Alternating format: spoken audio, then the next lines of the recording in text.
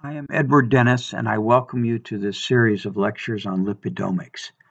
We will start with a broader overview in Lecture 1, focusing on fats and energy metabolism.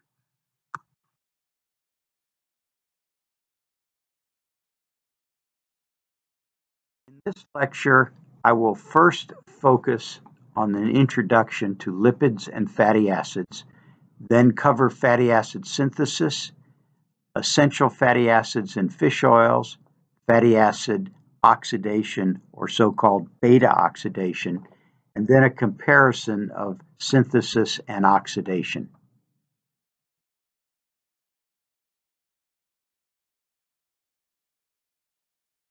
The learning objectives for this lecture are listed here, and I recommend that you read these over at your leisure.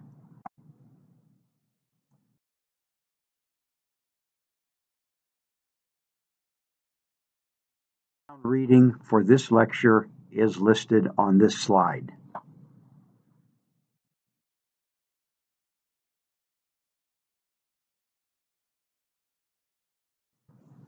Fats are a very important part of a diet, and the American diet generally contains about a third fat in the form of complex lipids containing fatty acids divided among saturated, monounsaturated, and polyunsaturated fatty acids.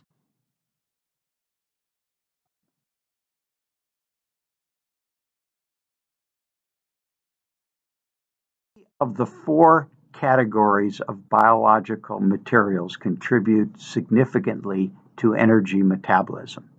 Proteins are broken down to amino acids, and some to pyruvate, and then to acetyl-CoA, and some directly to acetyl-CoA.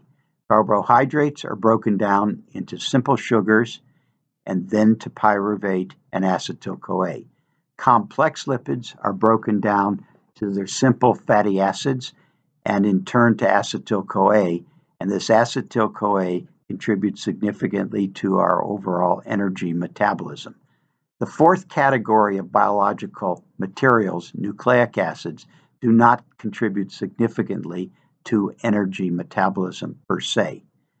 When we make an excess of acetyl-CoA, it is stored for long-term energy, but the only form in which it can be stored is as fatty acids, and these in turn are converted to complex lipids for long-term storage.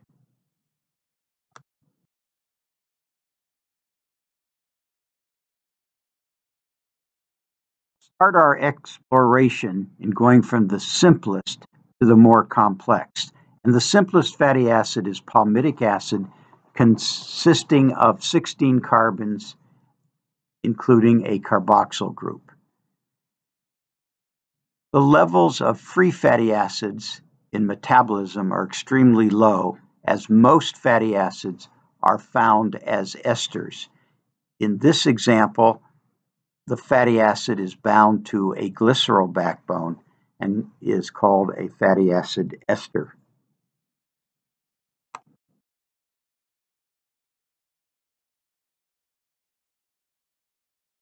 And all three hydroxyl groups on the glycerol backbone are bound to fatty acids.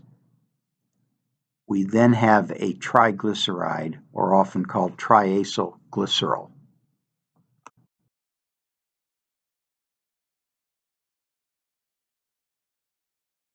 Most common saturated fatty acids are palmitic acid, which I already introduced, with 16 carbons, and stearic acid, which contains 18 carbons.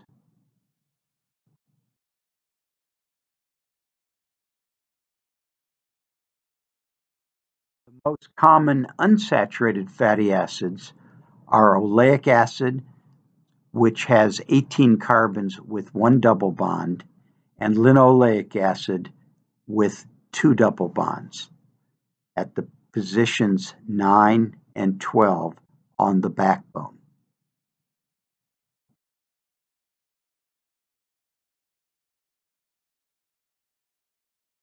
very important biologically unsaturated fatty acids are alpha-linolenic acid with 18 carbons and 3 double bonds, and arachidonic acid with 20 carbons and 4 double bonds. In human metabolism, when double bonds are added, they're always in the cis position in the formation of polyunsaturated fatty acids, of which these are examples.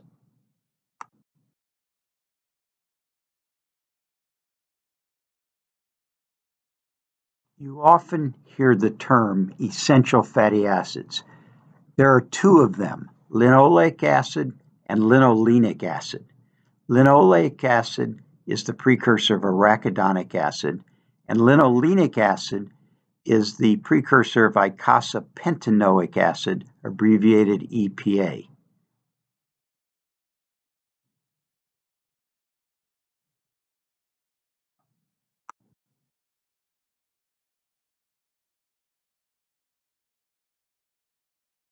Turning from the two essential fatty acids, let's first focus on how we make de novo our fatty acids.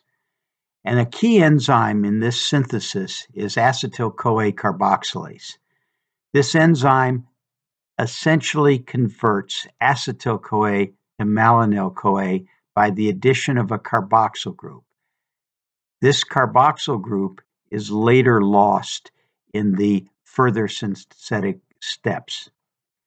The enzyme itself has a prosthetic group of biotin, and it is via the biotin that the enzyme catalyzes the pickup of CO2 from the aqueous solution and transfers it to acetyl-CoA, thereby synthesizing malonyl-CoA.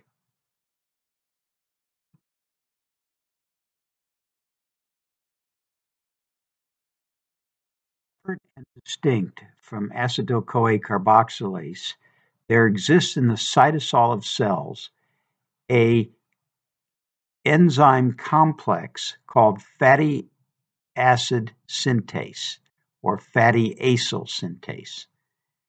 It accomplishes the conversion of 8 acetyl-CoAs into palmitic acid, the simplest saturated fatty acid consisting of 16 carbons.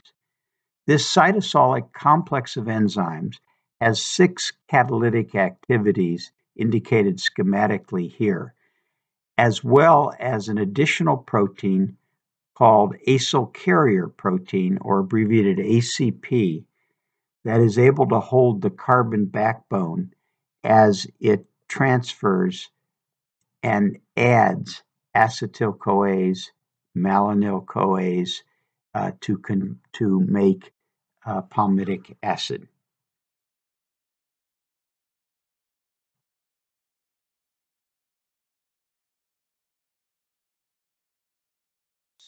Steps that fatty acid synthase accomplishes are summarized here. In the first iteration, acetyl-CoA is converted to acetyl ACP, and one molecule of malonyl-CoA, the product of acetyl-CoA carboxylase, is converted to malonyl ACP. In the third step, these two are condensed by the so-called condensing enzyme. And then there is a reduction of a carbonyl to a hydroxyl group, the removal of a hydroxyl group in the form of water, and then another reduction of a double bond. This creates butyryl ACP.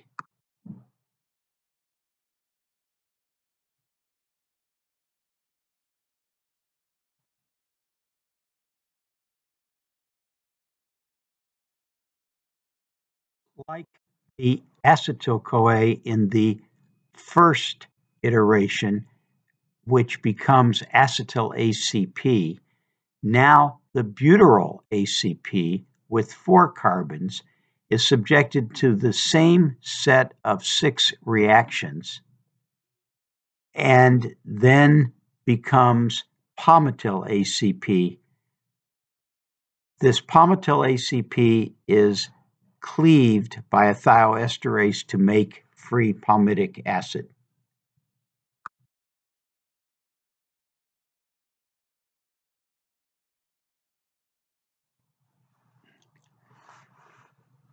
So let's put this cycle together.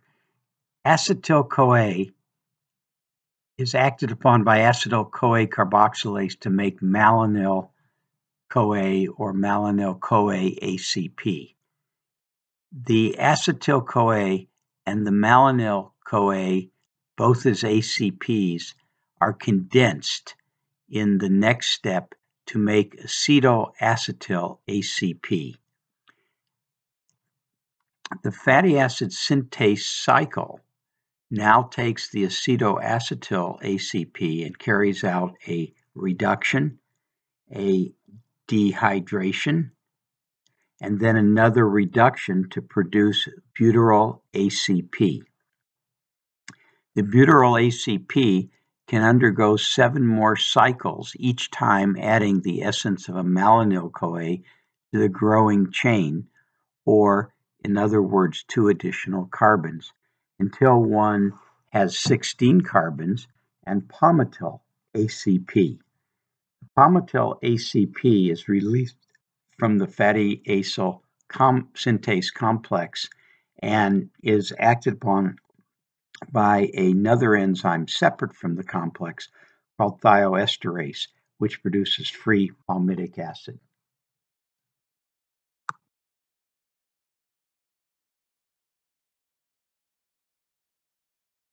Summarized, the fatty acid synthase is an enzyme complex that includes all 6 of these catalytic activities, but does not include the acetyl-CoA carboxylase.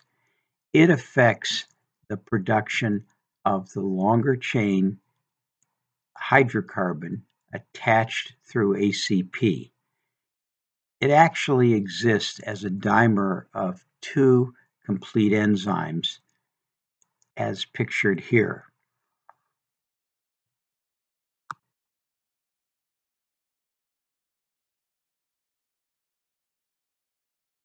The key regulatory step for fatty acid synthesis is, in fact, the acetyl-CoA carboxylase, which is the rate-limiting step. There are several feedback mechanisms. At the chemical level, citrate, which builds up when acetyl-CoA is plentiful, accelerates fatty acid synthesis, whereas palmityl-CoA weakly inhibits it. At the hormonal level, insulin dephosphorylates the enzyme and accelerates its activity, whereas glucagon, epinephrine, and norepinephrine, which tells the cell that it has immediate energy needs, phosphorylates the enzyme, which slows it down. This occurs via the AMP-dependent protein kinase and also via the CMP-dependent pKa.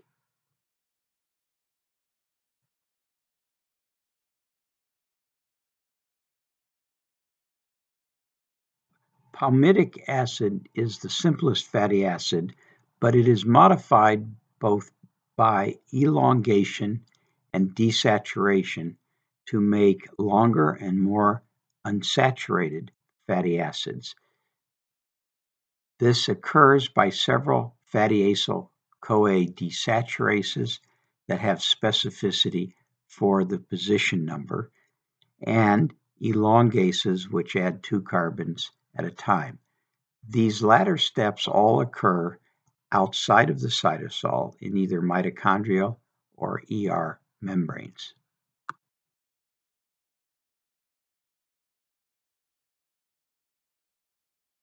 Trace enzymes are themselves very complex enzymes that succeed in adding double bonds or desaturating the fatty acids using NADPH to accomplish this goal.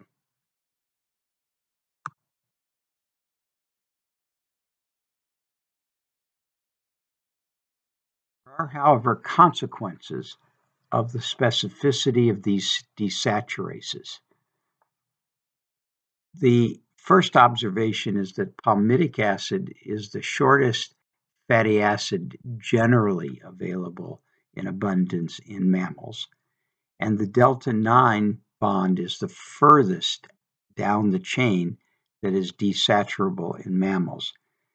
Therefore, one can only put double bonds in the carboxyl portion of the fatty acid and cannot put it in the omega portion.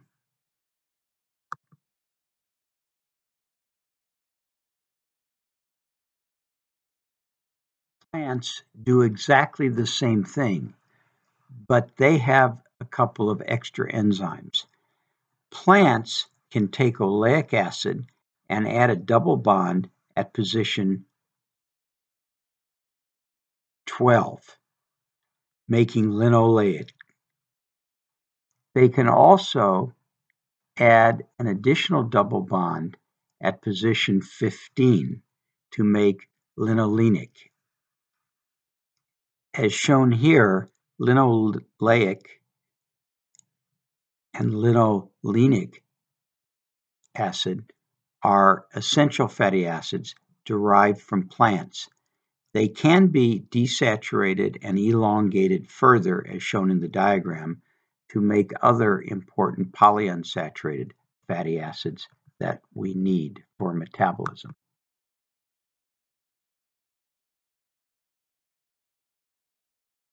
This is shown dramatically by the rabbit who's eating the cabbage.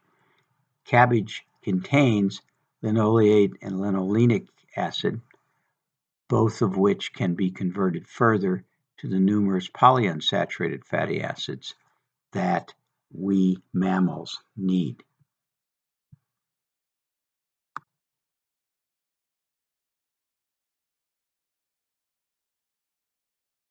Earlier, the two essential fatty acids, linoleic acid and linolenic acid, can be made from plants.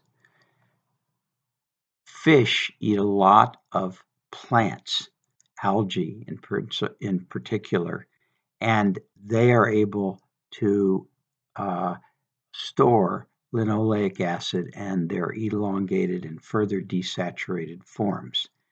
And both we and fish can convert these forms to arachidonic acid and EPA in particular.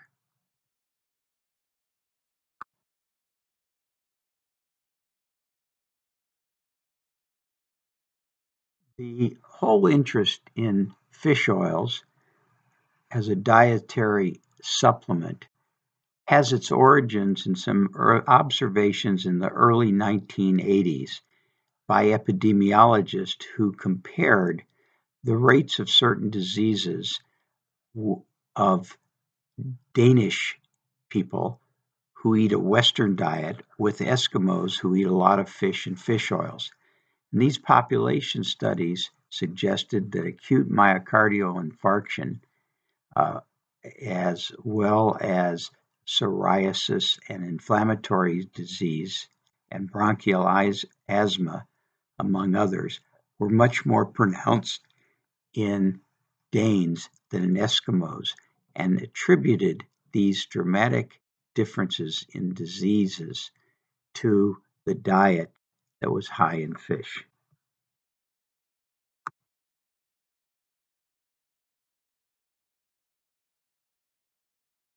I have described how we synthesize fatty acids de novo, and from essential fatty acids from our diet, convert those fatty acids to polyunsaturated and elongated fatty acids that are essential.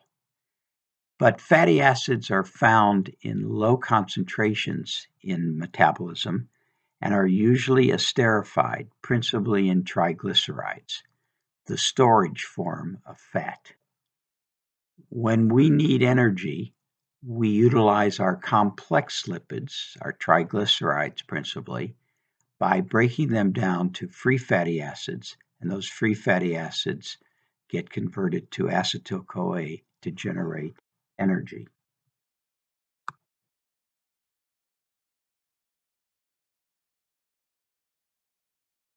Now focus on how we break down those stored triglycerides which accumulate in the adipose tissue to free fatty acids to be utilized in beta oxidation.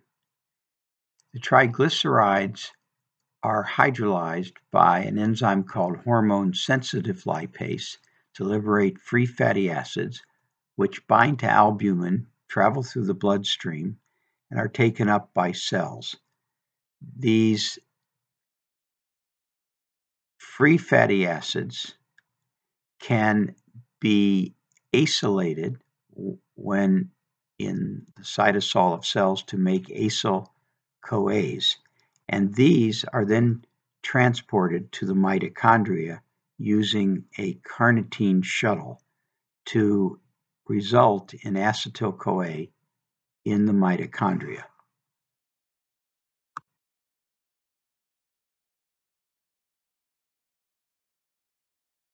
Acetyl-CoA in the cytosol of cells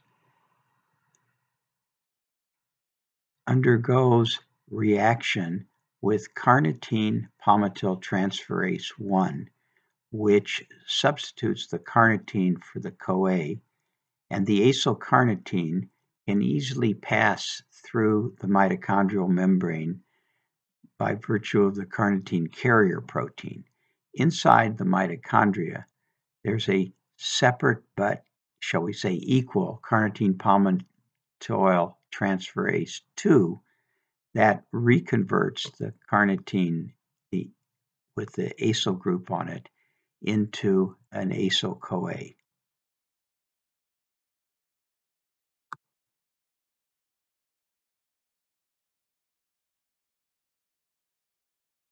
Hormone-sensitive lipase is activated by cyclic AMP, and that cyclic AMP also turns off acetyl-CoA carboxylase, stopping fatty acid synthesis.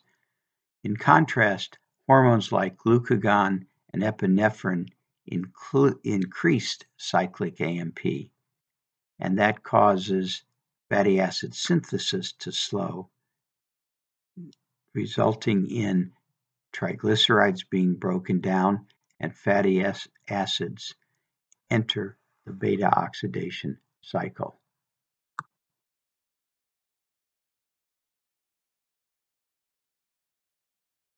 Pause for a minute and look at numbering.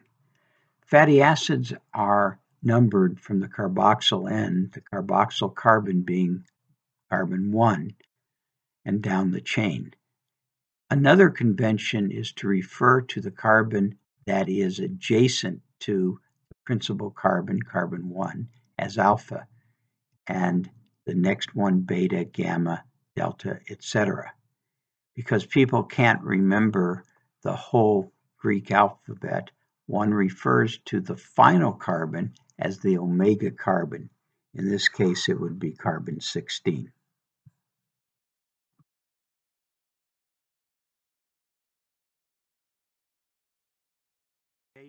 Or breakdown of fatty acids is often referred to as beta oxidation because the key carbon that is oxidized is the so-called beta carbon, that is the third carbon down the chain.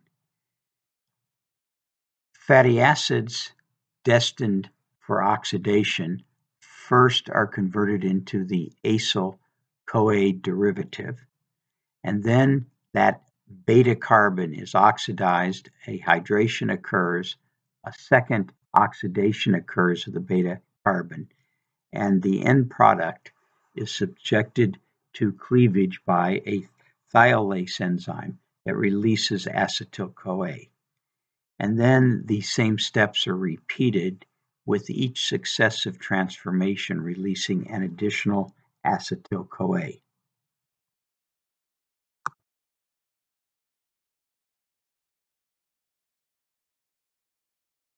Summarized here, palmityl-CoA becomes myristyl-CoA with 2 less carbons, and with each iteration releasing another acetyl-CoA, 7 iterations results in 8 acetyl-CoAs from the original palmityl-CoA.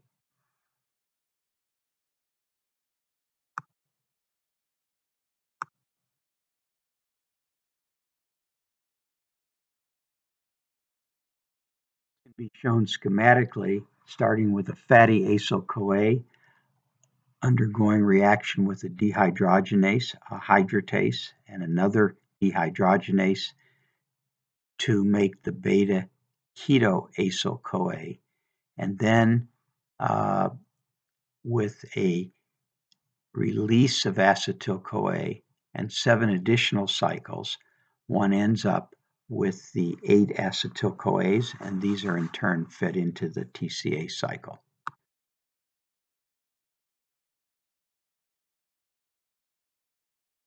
You might ask how much energy is gained, and for each palmityl-CoA that is generated from a triglyceride, one ends up with this cycle with 7 NADHs and 7 FADH2s. The NADHs generate 3 ATPs each, and the FADH2, 2 ATPs each. So with the release of 8 acetyl-CoAs, one generates 12 ATPs per acetyl-CoA, and this gives a grand total of 131 ATPs from a palmityl-CoA. The recovery in energy calculated for the 131 ATPs corresponds to about 40% of the energy contained in a palmityl-CoA by calorimetry.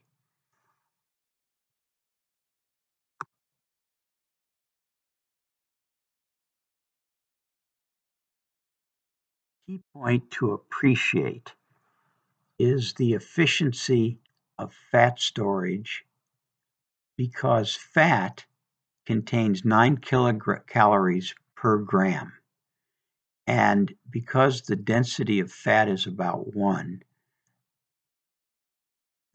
a gram of fat occupies about a cc volume, or 9 kilocalories per cc. Both carbohydrate and protein only generate about 4 kilocalories per gram, but both of them are heavily hydrated. So in our body, there are about 4 kilocalories in a gram of carbohydrate or protein, but they occupy about 3 cc's, or 1.33 kilocalories per cc.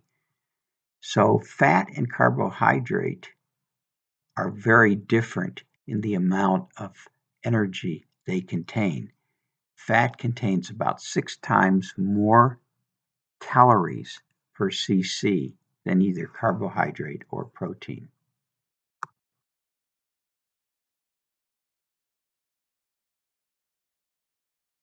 We have discussed both the synthesis of fatty acids de novo and the oxidation of fatty acids. There are many parallels in the two sides of the equation, but they are each essentially different from one another. For example, fatty acid synthesis takes place in cytosol, oxidation in the mitochondria. The acyl carrier is ACP for synthesis, but CoA for oxidation. The 2-carbon piece that is added or subtracted is a malonyl-CoA in synthesis and acetyl-CoA in oxidation. The intermediates have different configurations. The electron carriers are slightly different, and the primary tissue site goes from liver for synthesis to muscle for oxidation, though some also occurs in liver.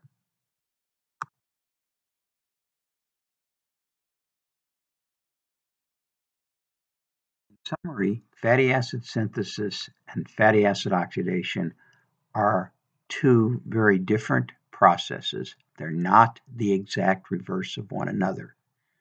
They are separate, semi-independent pathways that allow for very sophisticated regulation that we touched on earlier. Accelerating one pathway does not necessarily mean slowing the other, but it can.